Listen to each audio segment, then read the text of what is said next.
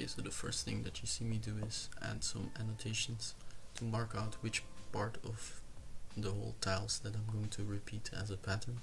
Then you can see that I also marked out like the top right part, because I'm going to mirror that on the X and Y to create the 4 other parts in the pattern.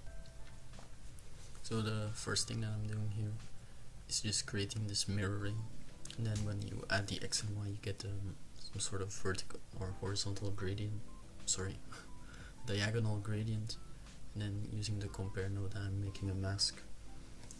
So when making procedural textures, usually you don't want to use a compare node, so you'll see me change that compare node later on.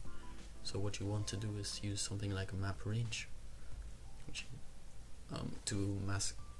to create a mask which still has a little bit of a gradient at the end. That way the transitions will be better. So now I'm creating those cuts in the tiles and then adding some repetition using the fraction node. But currently the repetition isn't correct yet because the fraction gives gradients from 0 to 1, while I was using gradients from the object coordinates which go from -1 to 1, so you'll see me fix that now. And then the pattern should be correct now, but I'm still fixing some things because the vertical lines, they were placed next to each other, which made them twice as thick, so I had to reduce their thickness to make it look correct. So now I'm replacing that compare node with a map range node. But if I want to do that, I first have to create some mirrored gradients using the subtract absolute method. And now, since the first 3 nodes of like the X and Y are the same, I am going to replace them with vector math nodes. That way we have a bit less nodes. But I make some mistakes here where I thought I could get rid of some scale nodes, but that didn't work, so I had to bring back the scale node. Okay, so now that I have the pattern, the next step is going to be to create the actual shader, and for that we're going to mix the masks that we created with procedural textures. I mean, not procedural, image textures. So for that I'm going to use the node wrangler image texture. I mean, you can press Ctrl+Shift+T on a principled shader too, and then select the image textures that you need. It will automatically add the nodes.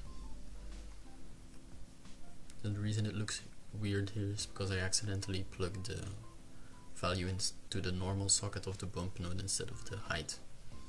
So now what I'm going to do is add some noise texture to break up those edges. So first I isolate the edges, again using some map range and other nodes like multiply. And the reason I'm doing this is to make those transitions better, and you can see in the reference image that the borders of the tiles aren't just perfect straight lines, they're a bit rough. So that's what I'm doing here, but I have to tweak those values a lot because of the masks clipping the noise, which would make it look weird. So you can see that the edges are broken up. So for the tiles themselves I still haven't added image texture, so I'm doing that now. For that I'm using some concrete texture, and you can see that the color doesn't match, so I add in a use saturation value node to fix that. So I'm tweaking the values here because they weren't looking as great, and I've added in a roughness node as well.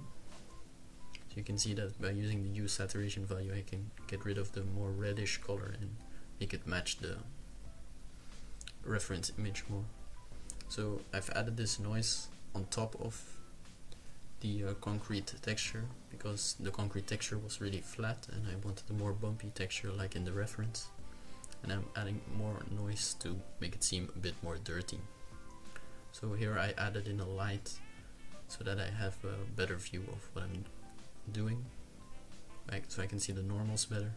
Then here I'm expanding the gradients that we made to create some fake ambient occlusion, to create some fake shadows of the tiles. So you can see that I'm using it as a mask on the moss or grass texture to make it seem like the tiles are casting shadows. That way it will blend better and make it seem a bit more realistic.